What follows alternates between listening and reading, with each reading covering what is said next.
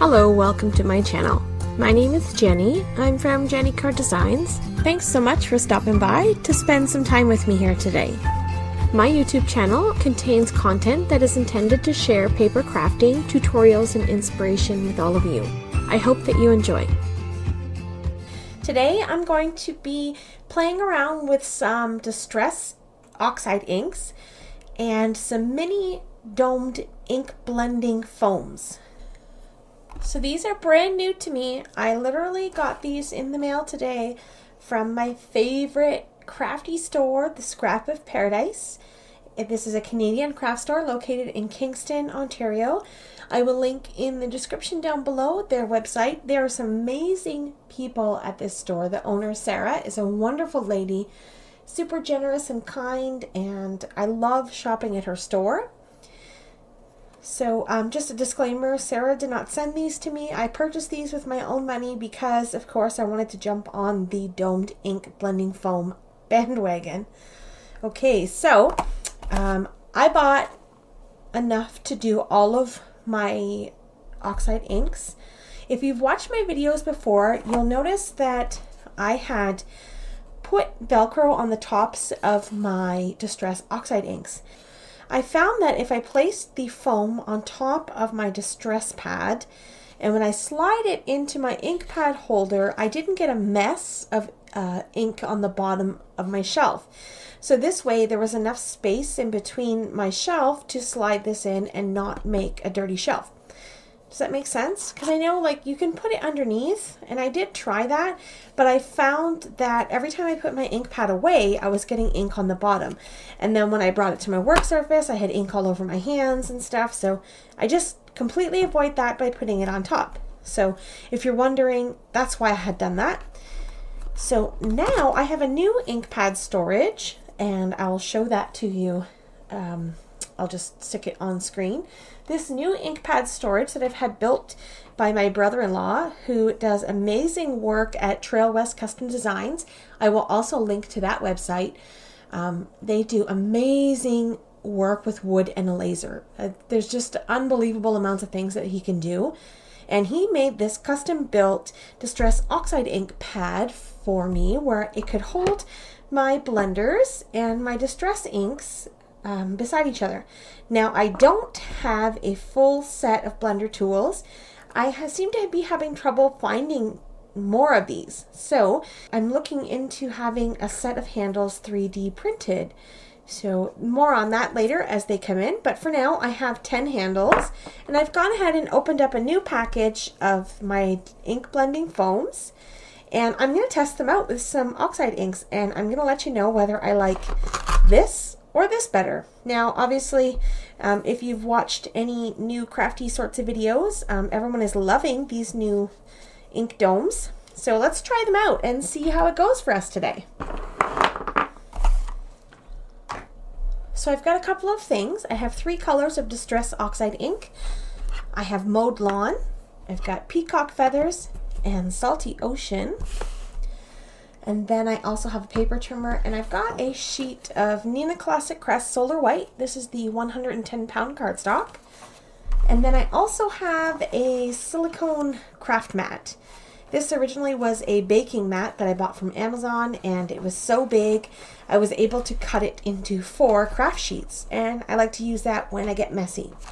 So we'll start by cutting up the cardstock. I'm going to cut this down into 4 panels. So I'll start across the 11-inch side and cut it 5.5 inches. And then I'll put my 2 pieces together and I will cut on the 8.5-inch side at 4 1/4. This will give us 4 sheets of cardstock that measure 4 1/4 by 5.5. So I'm going to use my silicone baking mat. And I have to open up this color. I haven't used that yet. Now, I don't have all of the distress oxide inks. I have the colors that I love the most, and I think I've got about 50 or so total, something along those lines. I'm going to start with Salty Ocean. Oh, look at that. Nice, juicy, brand new ink pad and a plain dome that has never been used yet. So let's ink this up. and see what happens. So starting off onto the silicone craft mat in a circular motion, I'm going to apply this ink. That is really nice. That goes on nice and smooth. Wowzer. Holy. I think maybe because this ink pad is probably because it's nice and juicy. Wow, that's amazing. I just really love that color. That color is stunning. Okay, next we'll use peacock feathers. And I'll ink up my dome nice and good. I don't know why I call it a dome. I'll ink up my dome foam. Ooh. I always love peacock feathers and distress inks together. I'd never seen what the oxide inks look like together, but I love it just as much, I think. Wow, that's so pretty. Now, if you know anything about oxide inks, you know that you can blend over top of them to get a nice smooth transition, and that they're also reactive with water. So that's something that's really cool about oxide ink. Super cool. All right, we're gonna go in there with the third color. I've got Mowed Lawn, and grab a new blending foam, and we'll ink this up nice and good. And ooh, very nice. I love those two colors together. Really pretty. I'm going to grab a post-it note because I keep wanting to stick my fingers on the cardstock and I don't want to make any smudges. So I'm going to grab a post-it note and I'll be right back. Okay, so the post-it note, what that's going to do is kind of stick to my hand, and it's going to give me a spot where I can rest my fingers on the cardstock and continue to ink blend without interfering with the oxide ink and putting paper smudges into it. So let's get this blended in nicely. Oh, that looks so pretty. I'm going to have to go back over with the peacock feathers because these colors, I think I need to bring the salty ocean down a bit more and peacock feathers into this Mowed Lawn a bit more. I don't know if I'm making sense. In my head it makes sense, but sometimes when I try to talk out loud, it just doesn't make any sense. Super pretty. And last one, we'll go with the salty ocean, and I'm going to bring that just a little bit farther down into the peacock feathers.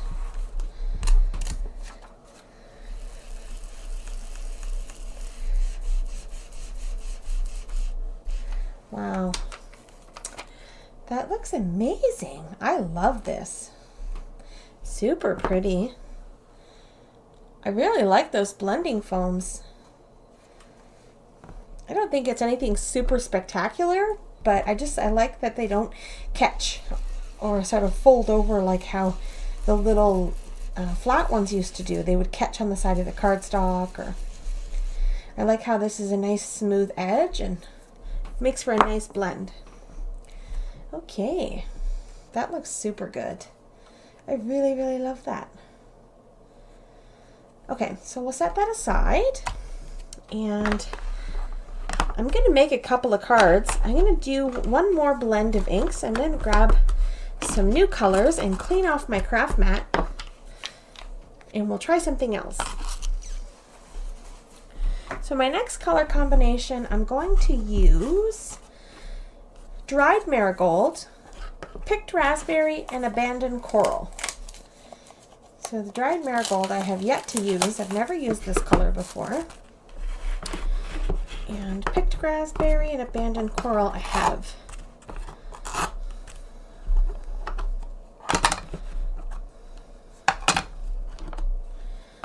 Okay, start with the lightest color, the Dried Marigold.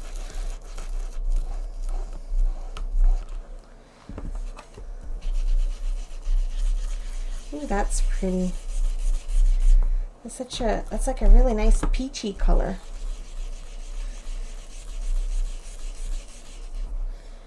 I think that's going to blend really nicely into the Abandoned Coral. Very nice. Okay, next color, we'll use the Abandoned Coral. And for each color that I'm using, I'm getting a new blender brush. My intention is to have one brush for all of my colors of Distress Oxide ink. So once the foam is on there, that's where it's going to stay. And it's going to belong to that ink pad. So that whenever I want to use those colors, then I have an ink blending tool at hand ready to use. I really like these two colors together. That's super pretty. I think we need to come a little bit higher up with the Abandoned Coral, or not the Abandoned Coral, Dried Marigold. I love that peachy pink. That's such a pretty color in between there. Oh, I love this. Okay, just a little bit higher here with the Abandoned Coral. And now, for my third color, I'm going to use Picked Raspberry.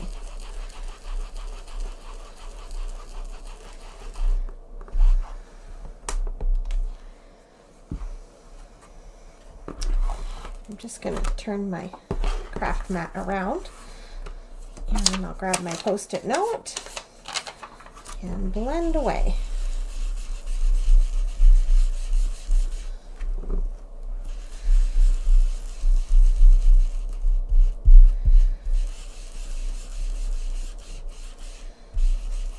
I really like this combination too. This is gorgeous.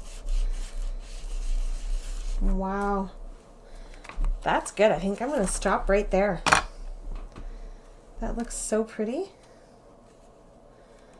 Super pretty. Okay. So here we have three beautiful backgrounds. One with a leftover ink. And I'm just going to quickly freeze you right here. This panel on the right hand side of the screen with the rainbow multicolor, what I did here was use the leftover ink on my silicone craft mat. I sprayed it with a little bit of water and tapped my cardstock on top of it to get this result. So then none of my ink goes to waste, and it's a super pretty rainbow background. Now I don't end up using it in today's video, but I will save it for another day. And two with the beautiful foam domes from Ranger. Super cool. Now let's turn these into some cards. So these backgrounds are so vibrant and bright, and I want to make something pretty with them. So I'm going to grab some dies and maybe die cut out some pretty little elements and see what we've got. I'll be right back. Okay, so I have this Altenew dot background. I've never used this before, so I wonder, yeah, actually that'll cut out a really nice looking panel. I think that'll be fun. Let's test this out and see what happens. I'll run this through my Gemini Junior die cutting machine and I'll be right back. So my background shifted, I guess because it was still wet and it stuck to my die cutting plate, and I'm kind of mad at myself about that. But it still turned out nice. Super pretty. It is very messy. There are lots of little holes everywhere. But we still have a really nice background, and I think we'll be able to do something cool with that. Let's set this aside. For the second background, I have this Altenew doodled lace background. And we'll see what that looks like. I think that's going to be pretty. Maybe this time I'll tape it. Maybe that will be a smart thing to do. I think I'll tape this one. So I didn't tape it, but I think I need a new plate for my Gemini. This guy has seen better days. Okay, let's see what this looks like. Ooh, that's pretty. Wow, oh, I love that stitch detail. This is again another product that I had never used before, and I'm kind of regretting it. That's gorgeous. Oh man, I love this. Okay, so let's turn these background into some cards. So I'm still on the fence about this one, but this one for sure I know I want to put some layers of dimension in behind this panel. So I'm going to cut out a few pieces of white cardstock to stack up behind this one. Okay, so finally got that done. I think the easiest way to adhere something with so many delicate lines is to use a spray adhesive. So that's what I'm going to do. To do this, I like to use my Simon Says Stamp card kit boxes, and I'm going to do these both at the same time so that I only have to do this once. And I'm going to spray these die cuts generously with my Elmer's spray adhesive, but I'm not going to do it near my camera. So I made a bit of an error. I didn't think this through. I need to quickly get a card base to glue this on because I sprayed the adhesive on the back of one of the die cuts. So I'm going to stick them together first.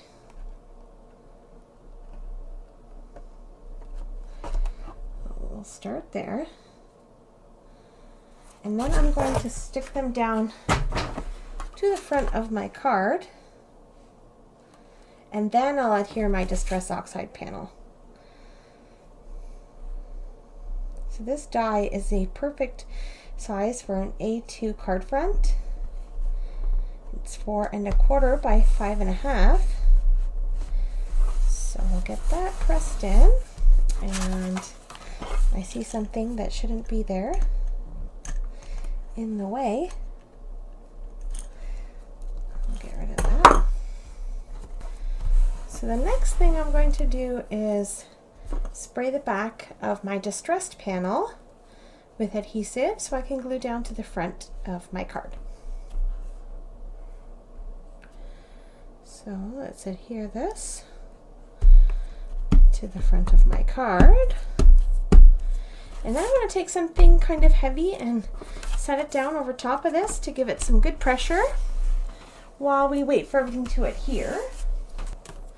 And now I need to work on this panel. I don't know what I'm going to do. I think I might have to chop it off so that it'll match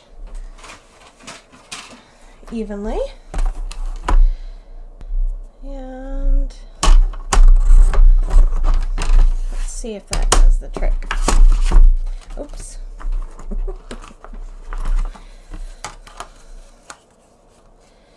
I think that's good. All right. So I think for this one, I'd like to mat this on a piece of black cardstock. So I have a scrap of black cardstock here. I think that will help it sort of really be bold and dramatic. I like that.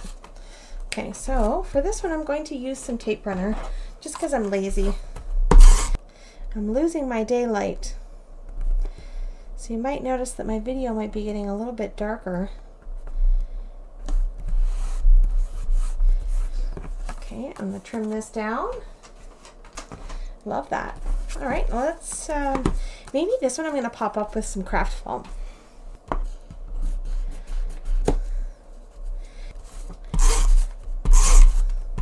Not too bad. There we go. All right. Let's have a peek at what we've got so far. That is not sticking there, so maybe I'll put some tape runner there and just cheat a bit. There we go. There we go. The problem is my bone folder is in another room. I am a complete crazy person and I craft everywhere I go. I craft in my office at work. I craft in my bedroom at nighttime while everyone's sleeping. I craft while in my craft room. Just pretty much anywhere. So I have a billion different projects on the go, as I mentioned to you before, and my bone folder is in my bedroom because I was working on some journals in my bed last night while I was watching YouTube. So anyways, there we go. Now we just need some sentiments for these beautiful cards. let's see what we can find. I like this one because I like the saying that says, "You're in my thoughts and prayers." And the other one here says, "I hope you have a great birthday." I like the "You're in my thoughts and prayers" for this one. And then I like this one. I think I need to do something more dramatic for this one. Let's leave that. For sure, I like this one. "Hope you're in my thoughts and prayers." So this is a JennyCardDesigns stamp set, and it's called Spring Tulips. Super cute little set. I like the little sentiments, and I'm going to show you a couple of tricks here. So I've got this little wobbly sentiment strip. I'm going to start by just dropping it and letting it like be. Let it take its natural shape, except I want it to be upright so I can see what I'm doing. So I'm going to let the stamp take its natural shape, and I'm going to grab an acrylic block.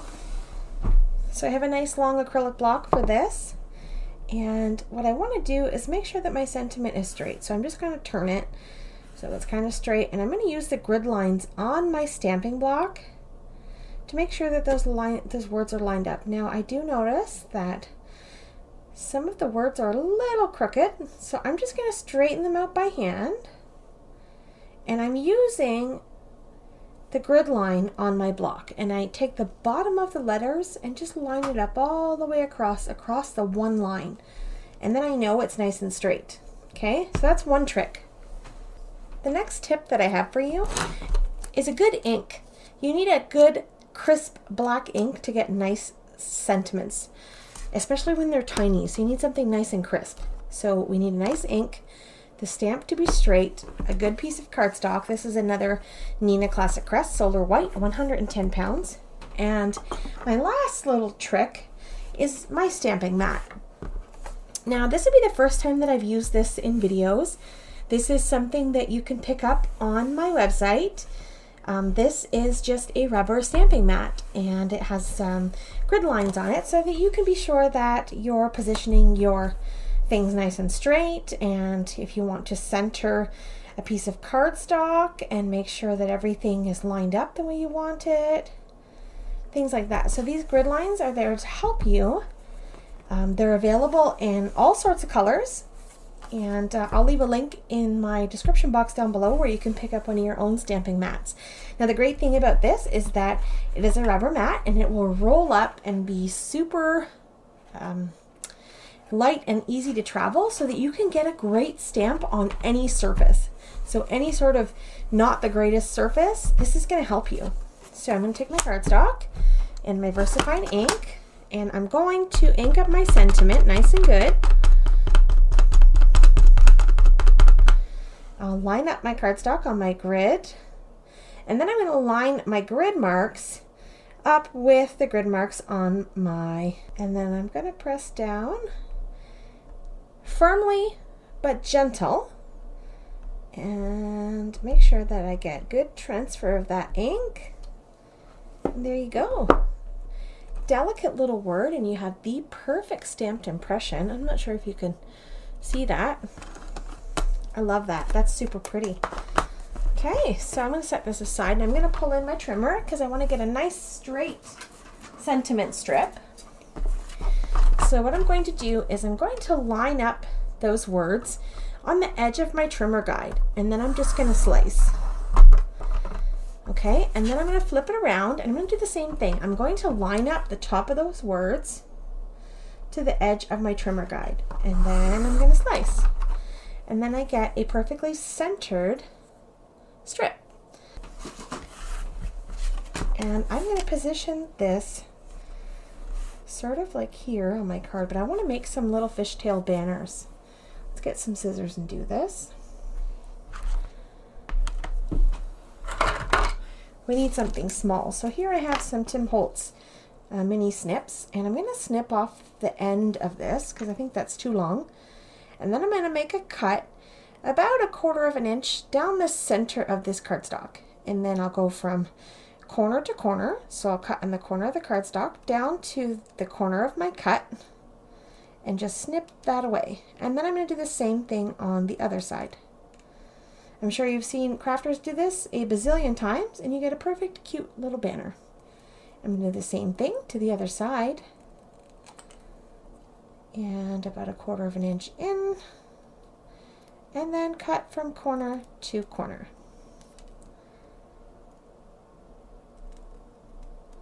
There we go. That's really pretty. And I think I've kind of, yeah, I think I kind of like that there. And I have enough dimension, so I'm just going to tack this right down to my card front. If I can find my tape. There we go. So I'm going to tape this right to the front. This card is going to be for my good friend Reem, who lost her grandmother. I'm sorry that you're going through tough times, Reem. If you watch this video, I love you, and this card is for you. Okay, there's my sentiment. Now, I think I'm just going to leave it. I think that's super pretty and crooked. Let's try that again. There we go. All right, card number 1 done. So I need something. I don't even know what I need, but I need something. Let me go see what I've got in my die stash and see what I can come up with. Okay, so I came across this set of word dies. This is from Spellbinders, and I like the word that says awesome. I think that'll suit that nicely.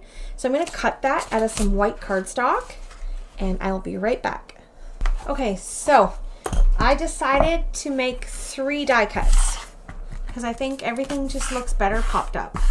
So I'm just going to push all my garbage off the camera so you can't see the mess that I have. Okay.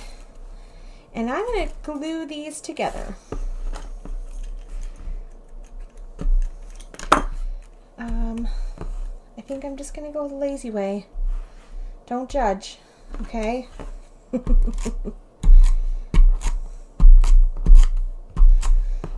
Yeah, this is definitely the lazy way.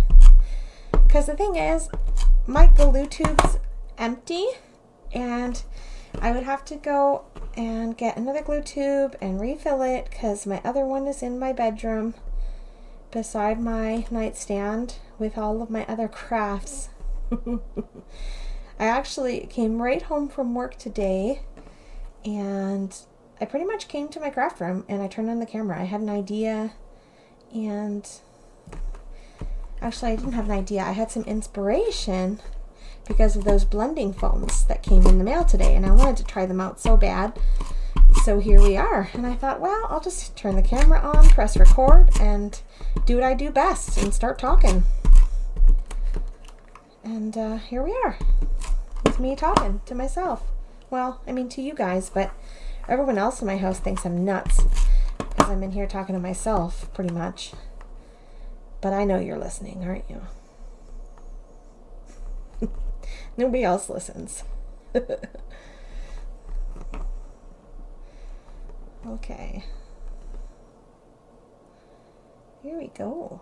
That's awesome. I love that. Okay, nice and thick. Almost like a piece of chipboard. Now one more time for the lazy tape way. And we'll get this adhered to the front of our card.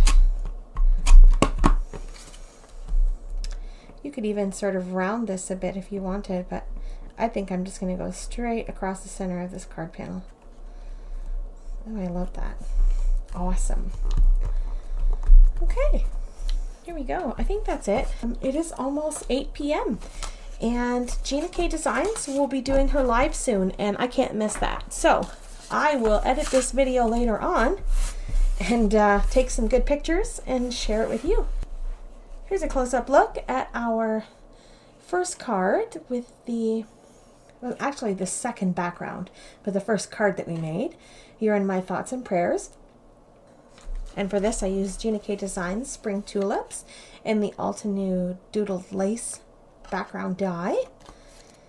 And then we have the Altenew Dots, I think it's Doodled Dots background die with the Spellbinders Awesome. Super fun. And also those amazing Distress Oxide inks really pack a punch with all this beautiful rainbow color.